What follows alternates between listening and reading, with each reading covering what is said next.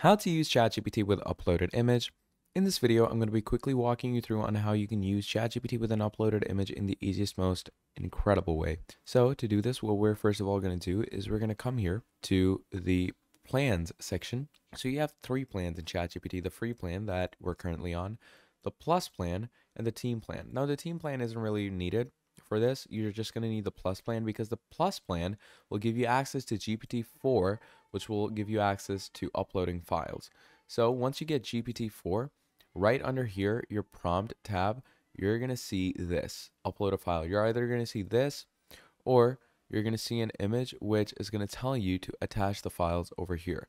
So from there, what you can do is you can actually upload images and talk to ChatGPT about those images. So that's pretty much about it. Thank you for watching till the end, and I'll see all of you next time. Goodbye.